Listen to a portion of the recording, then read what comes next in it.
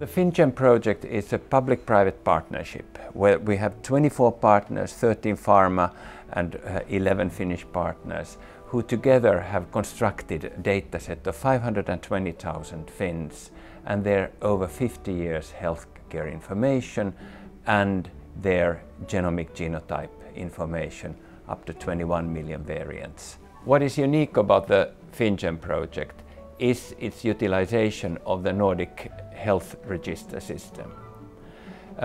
Each time when a citizen uses healthcare services, it's recorded in a central register, and this provides longitudinal health information for over 50 years. This, when combined with the population structure, the largest population isolate in Europe, provides a very unique setting for genetic discoveries. The major findings in FinnGen are the overwhelming number of 20,000 genome-wide association analysis hits that we have identified when we have analyzed the 500,000 individuals. Among those, there are over 600 protein code altering variants, of which about 200 are Finnish enriched, so specific to Finnish population.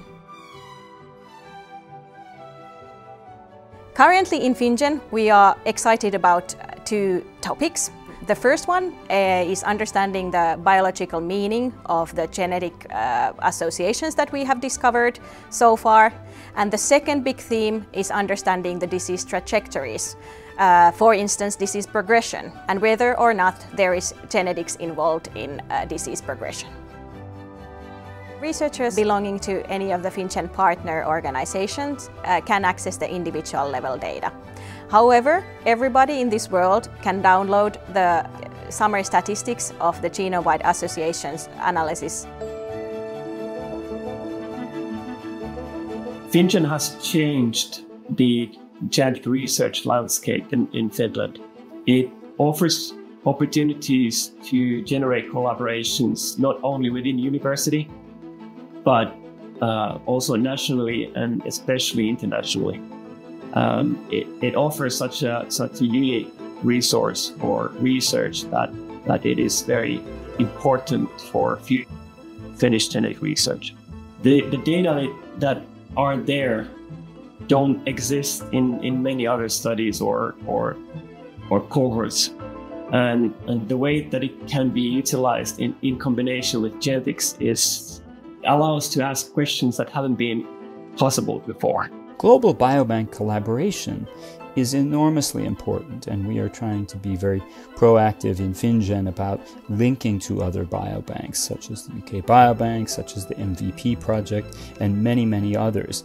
And this is because, all questions cannot be answered in any one biobank. Each has different data opportunities, and each brings unique population. One of our latest research findings relates to female infertility, which is a very common disorder. It affects 12 to 15% of all couples worldwide.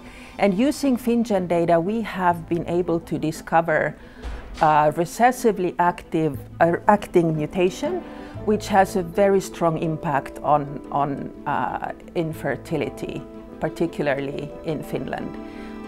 And we have also been able to dissect the molecular mechanisms impacting on fertility in women of different age.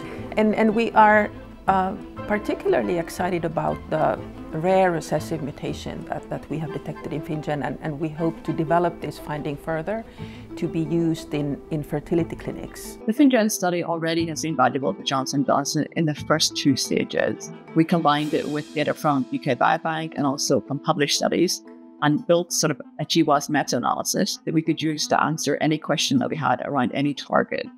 So we could go in and very precisely understand for a particular target which diseases was it associated with.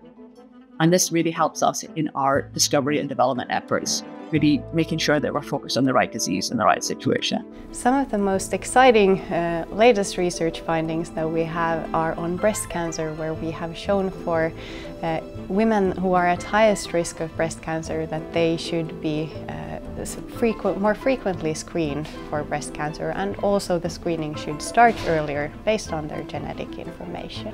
To support more intensified screening in women who are at highest genetic risk for breast cancer, we need compelling data to show that this is feasible and beneficial, and this is what we have shown in the FinnGen study. One of the main challenges that biomedical research faces is that there's been historically a lack of ancestral diversity in genetic studies, and that cannot obviously be addressed with the Finnish population alone. So we are hoping to share our best practices and share our data and analysis tools and results to try to promote global pan-biobank activities that will advance human genetic discoveries and discoveries pertinent to disease and how we might treat it in the future that would apply to all populations and really advance healthcare everywhere.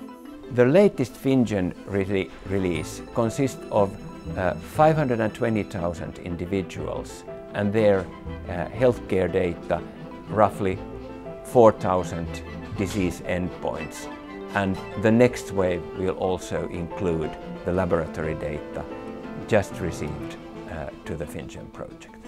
We hope that in collaboration with other large-scale biobank projects, FinnGen will be a key player in the global environment to move the field forward towards better understanding of disease mechanisms, translating the data and information and knowledge to healthcare, including better diagnostics and treatments.